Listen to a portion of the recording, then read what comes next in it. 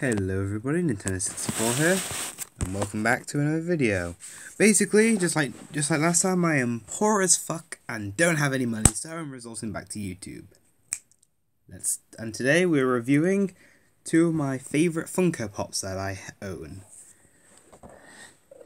This one, a clown from the movie Killer Clowns from Outer Space, and this one, James March from American Horror Story Hotel.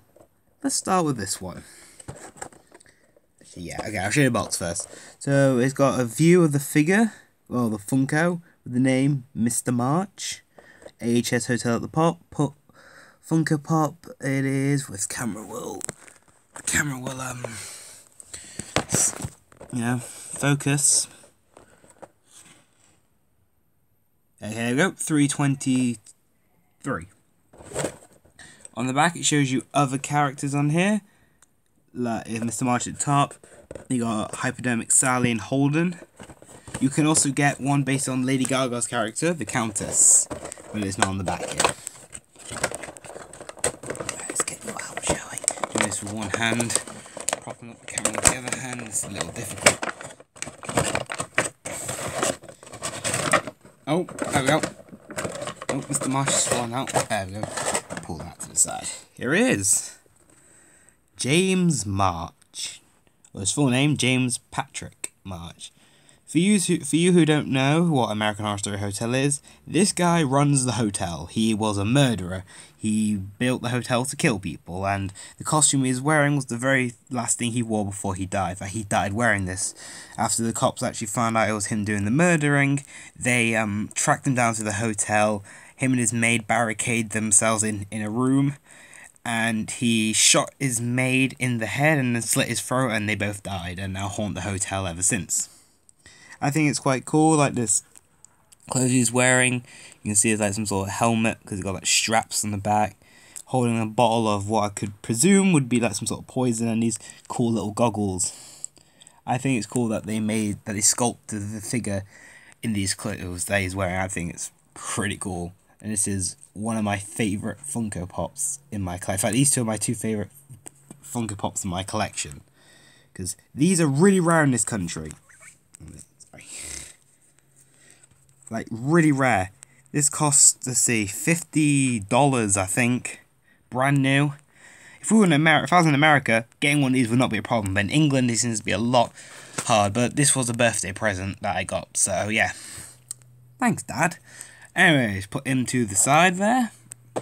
And bring in Slim the Clown from an old horror movie called Killer Clowns from Outer Space. Out on the back, it doesn't have any other characters, but it does have the original poster from the movie.